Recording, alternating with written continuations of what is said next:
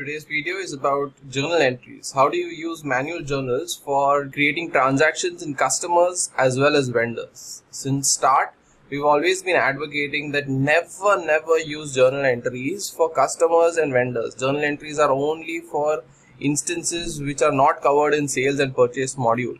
But today we will see how do you use journal entries for recording certain transactions for customers as well as vendors.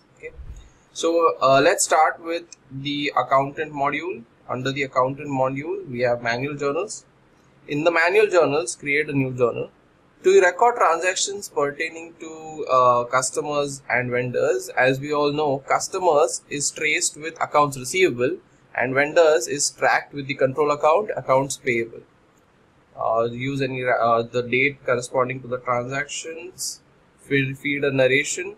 We'll take a scenario where I want to knock off my customers against my vendors. There's certain balance in my customer, I want to knock it off against vendor. How do you record that? So being balance set off, this is a narration field. Like I mentioned, accounts payable is my vendor account.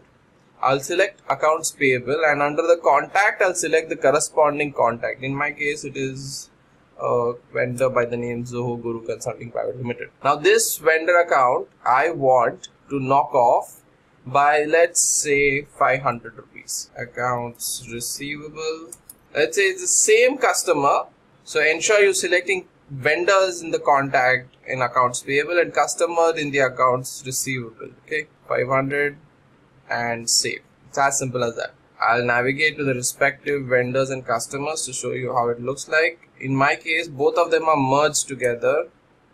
So the same vendor and the sales transactions, we have invoices, payments, and then when you scroll down, you have journal entries wherein you'll reflect the journal entry of 500.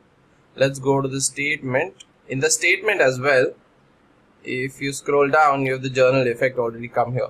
Okay. Now there are instances which I'd like to highlight where you can use the journal and where you can't use the journal. So let's see those instances.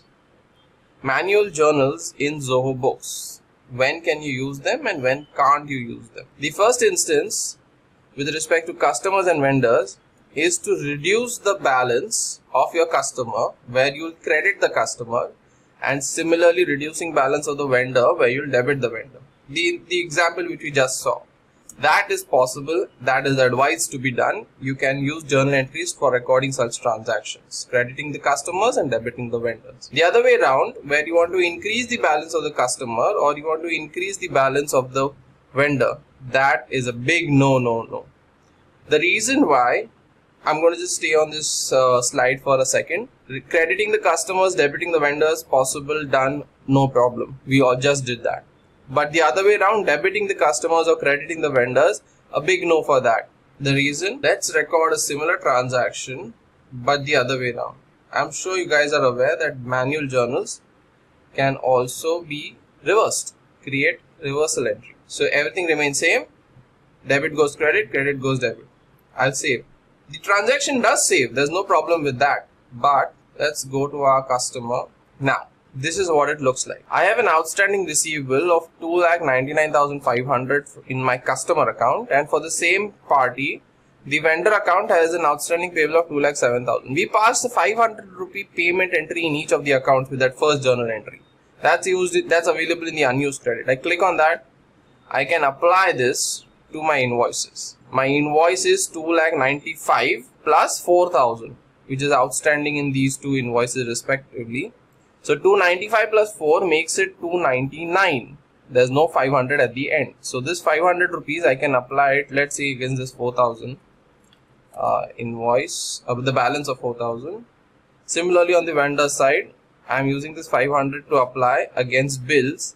My bill outstanding is 2,06,500, and you can see outside showing as payable 2,07,000 round figure. So there's an excess 500 rupees increase in my customer as well as vendor account, which has come from that last entry which we passed, that journal entry, right? Now this 2,99,000, the breakup of this is only 2,98,500. That excess 500 rupee credit to the vendor and debit to the customer, which has come through this journal entry number 17, you can't knock it off. So it will stay in your receivables for life. Okay. So let's say I receive money for all my invoices. I'll go ahead and record payment. I have another invoice. Let's say I'm not going to receive payment, so we'll write that off. Now, my customer ideally is 0 because all my invoices are paid, my receivables are 0. But if I look at the overview page, I have 500 rupees yet to receive. And if I go to the statement, there also it will show that 500 rupees is balance due. Now let's say my customer genuinely makes this payment of 500 rupees. Okay, amount received 500. Everything else will keep the same. It's prompting to save as advance, and you can see there's no invoice available to tag it against. So my overview will always show that there's an outstanding receivable of 500, which practically I cannot apply credits against, and there is an available credit of 500 which we just recorded the payment. But if I go to apply it to invoices, there are no invoices open. So coming back to what we discussed, the first option to credit the customer, debit the vendor, that's possible, that's advisable. The second option, debit the customer, credit the vendor, although it's possible, it's not advisable because it will stay as unused or unadjusted amounts in your customer or vendor account until Zoho comes up further updates, right?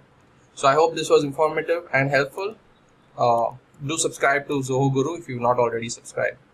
Link, details, everything are in the description. Thank you so much.